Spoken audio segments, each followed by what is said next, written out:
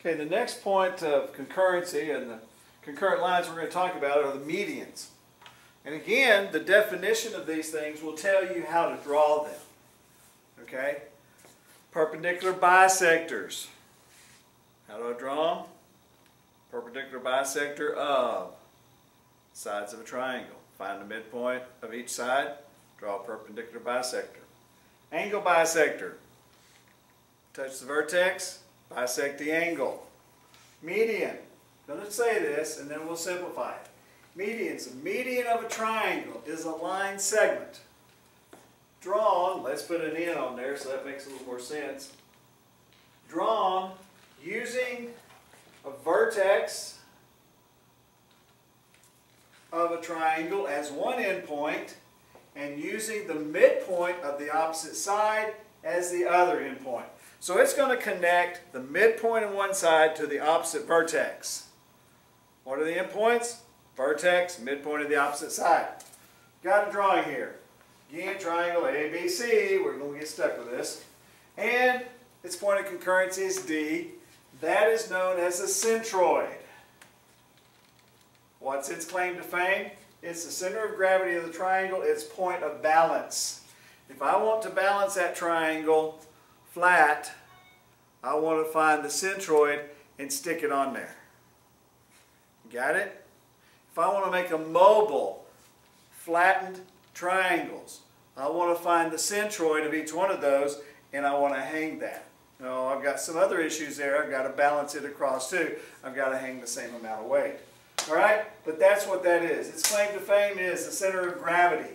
Something you're going to want to know if you're in construction design, and I creative design or construction, mechanical, civil engineers, those kind of people. Going to want to know that. Now, there's another claim to fame. It's hard to put on here, but I wrote it right here. The centroid is, D is, 1/3 of the distance from the side of the triangle and 2/3 of the distance from the vertex. Well, let's do this. ED is 1/3 of CE. So, the distance CE, ED is 1/3 of it. Well, what does that make CD? Well, it must be 2/3 of it. Alright? So if EC was 3, ED would be 1, and CD would be 2. Okay? FD, from F to D, is 1/3 of A to F of the median. Well, that makes AD is 2/3 of that median. Okay? GD, from the midpoint of the side to the centroid, is 1/3 of BG. Okay? Well, that makes BD 2/3 of it. So basically what we're looking at is if you take that median and you divide it into two segments at the centroid, 2/3 of it is toward the vertex, 1/3 is toward the midpoint. Typically it's easy to see because that's the shorter side. Now sometimes you'll have some triangles where it's hard to do. You simply got to remember, toward the side is the shortest, toward the vertex is the longest. Well, think about it. Your circumcenter is the equidistance from the longest point of the triangle. Incenter is equidistance from the shortest point on the triangle. What's the shortest point on the triangle? The sides. What's the longest point on the triangle? The corners. Go from there. Okay? This, as you can imagine, creates a tremendous amount of opportunity for algebraic challenge. Look for tons of quizzes. Look for tons of calculations on test. You just expect it to know it. Get it down. It's not on the formula chart.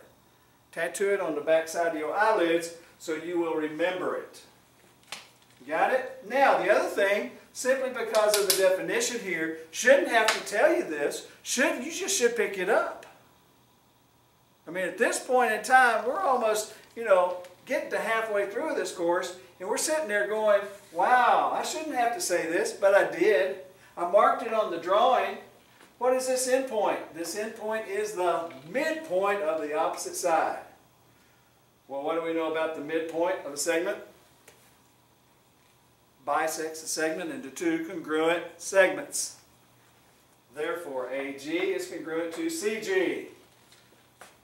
Got it? Or let's say AE is congruent to BE.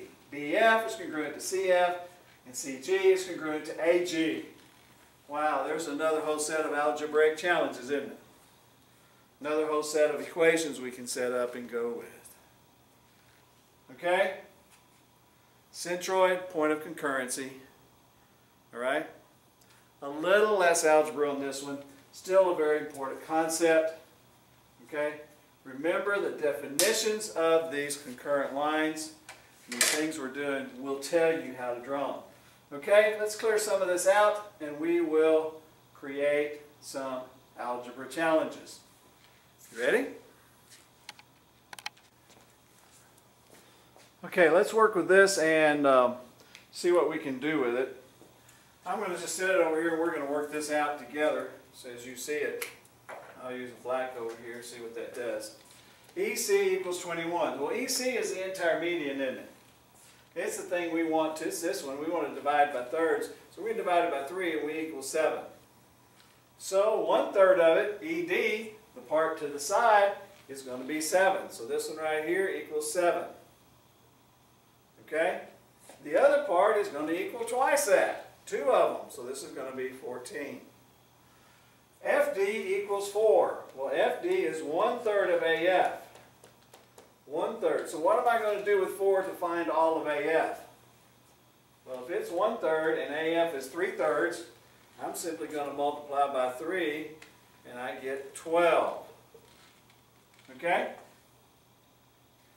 BD equals 16. BD is 2/3 of BG. Well, if it's 2/3, I can divide by 2, and that's going to give me GD. That's going to divide by, okay, so that's going to be 8. Okay? These are not hard if you remember which one is 2/3, which one is 1/3. Got it? Okay? All right. I assume you know how to find, if I give you this and say it's 5, that you can tell me what, if I say AG is 5, then you know that AC is, you got it, 10. Okay, there's medians. I think you're beginning to see why I postponed doing this when it gets rather complicated and involved.